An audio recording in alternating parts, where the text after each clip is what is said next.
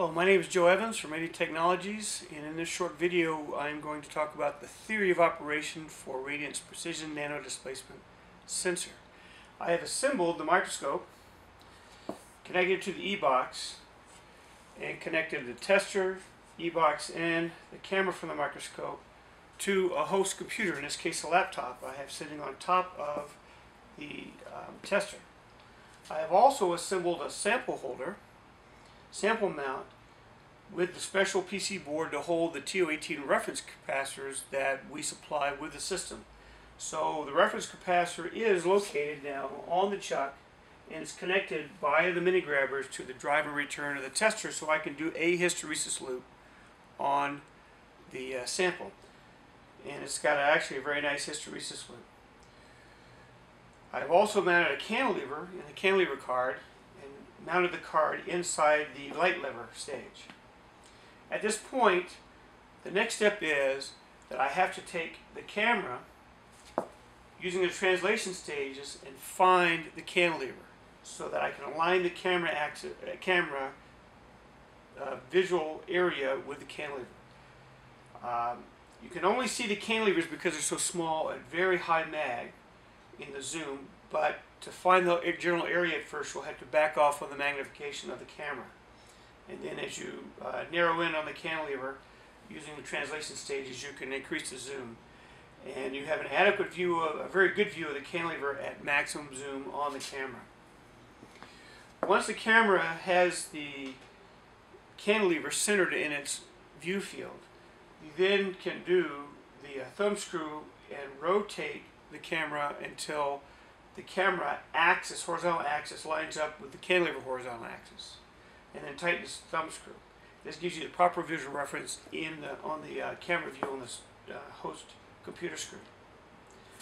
Finally, we would lower the cantilever slightly, then move the sample using its translation stages until it's underneath the cantilever in the view of the camera.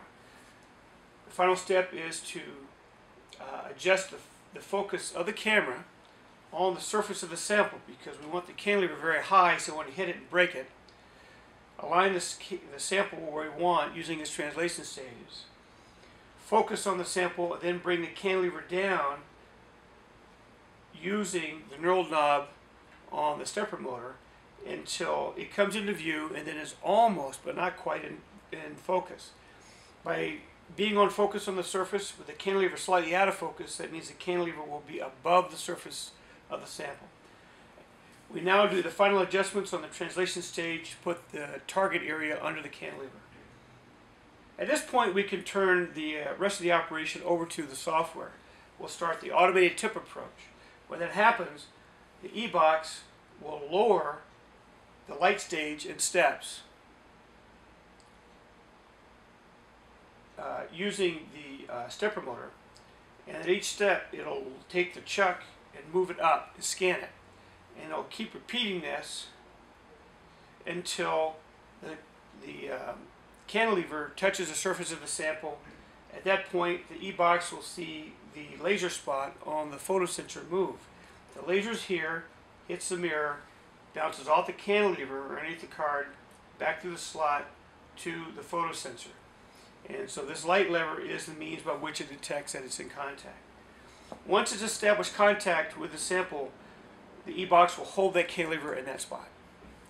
Now, if we apply a voltage to the sample surface and we make it move up, it will push the cantilever up, which will cause the laser spot on the photosensor to move up.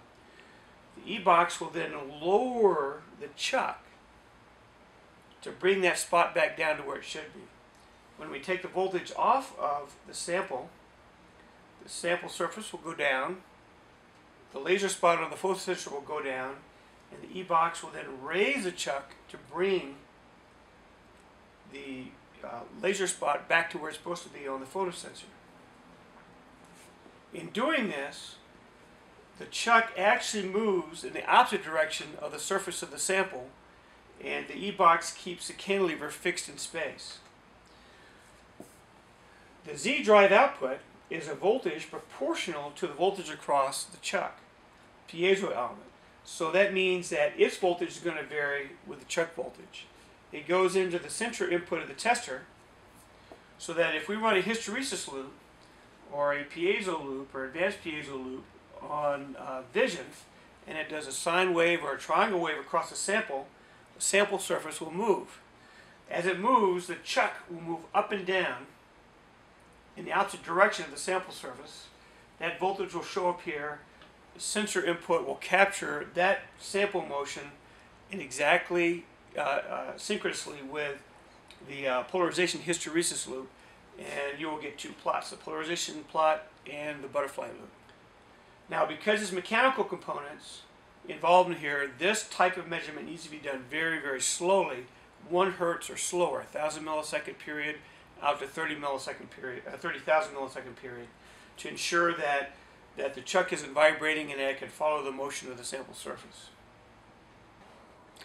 Because the Z drive measurement is a slow measurement, any displacements measured with Z drive signal must be much larger than the ambient noise level.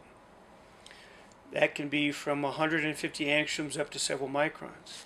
To measure very small motions, we must get below the ambient noise level. To do that, we must go very fast. In that case, we use the Z error output. The Z error output is the direct output of the photosensor of the system. In this case, we run very fast, let's say a kilohertz.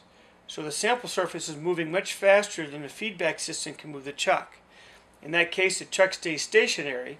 The sample surface moves up and down. The laser spot moves up and down.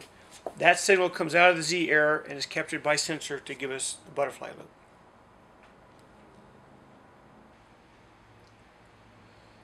If you have any questions, you can contact us at radiant@ferrodevices.com. You can also go to our PNDS webpage on our website at www.ferrodevices.com, and we will have a animated cartoon on that webpage showing the actual operation of the light lever and the chuck as the sample surface moves. Thank you.